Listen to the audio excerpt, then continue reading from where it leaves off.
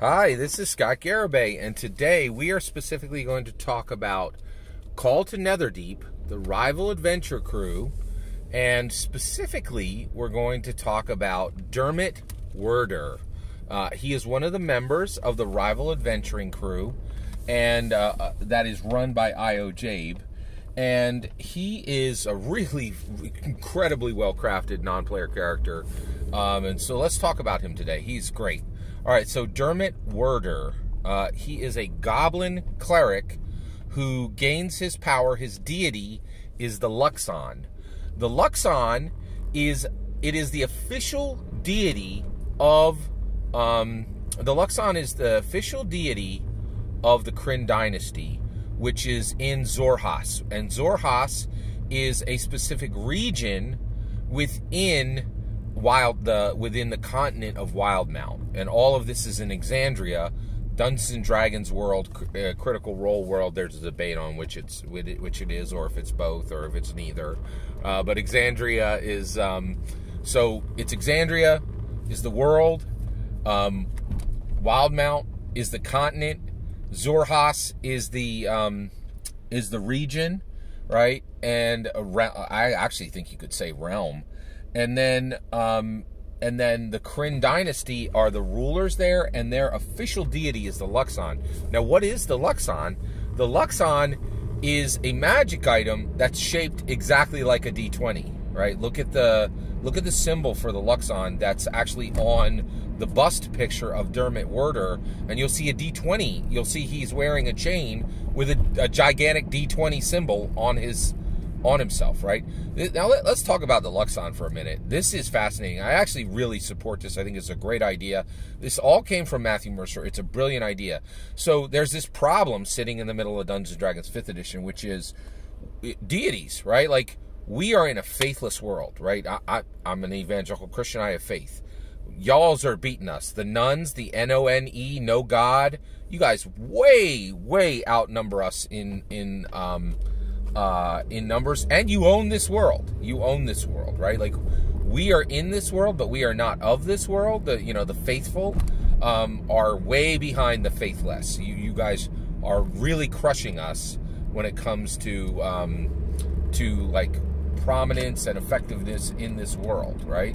So it's definitely a thing, and so basically, so D&D has this really problematic structure where Dungeons and Dragons is kind of like, well, what do we do this? We have a bunch of people who have no faith, and we're showing them a world where faith is very, very specifically important and powerful, right?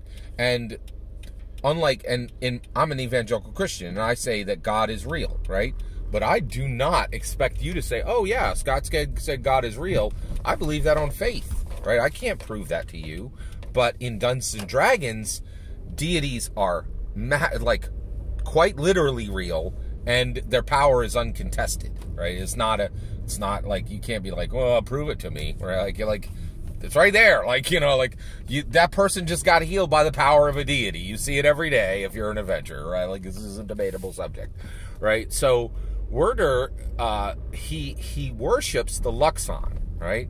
So Matthew Mercer has really kind of fixed a problem in Dungeons & Dragons 5th edition, and he's saying, okay, we don't want to get rid of deities, right? Because we need clerics. They are a load-bearing wall, right? That you can't just pull them out. If you pull out clerics, you may not have Dungeons & Dragons anymore. And I think Mercer is really smart. And so he's like, well, we can't just pull out deities, but what will we make the deity, right? And so he's saying, let's make the deity the D20. Literally the most powerful tool that any player has is the D20, right? And, it's arguably the only thing that's more powerful is their pencil and maybe their paper, But actually, I think the D20 is incredibly powerful, if not the most powerful tool players have in Dungeons & Dragons, which is the D20. So Mercer has said the god in Exandria, the main god, right, in Exandria is the D20, and he's called it the Luxon, which is a great word for it, right?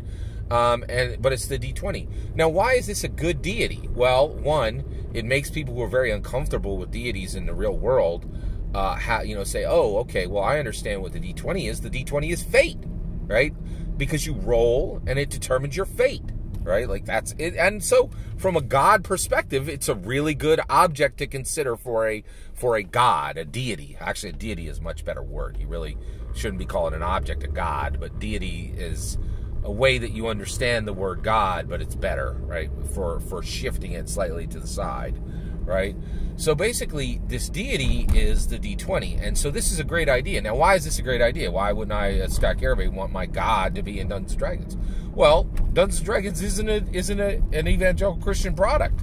It's a lost person product, right, that I enjoy, right? And that's why it's the fourth most important thing in my life, Dungeons & Dragons, right? God, my entire life is, Christian husband, father, right? Like those are three most important things in my life.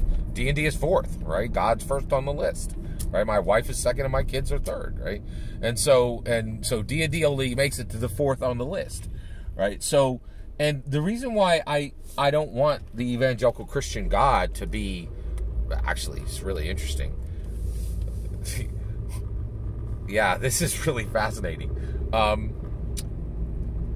Gygax put deities of every culture into like virtually every single culture into the deities and demigods book, but not Jesus. Right? Like, and I think there's a reason for that, right?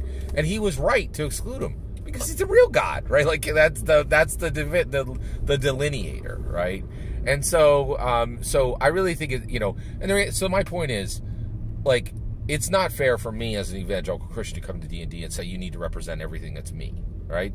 Because this wasn't created as a Christian object, right? And so I do want there to be deities to remain in the game so that the load-bearing wall that's needed remains, right?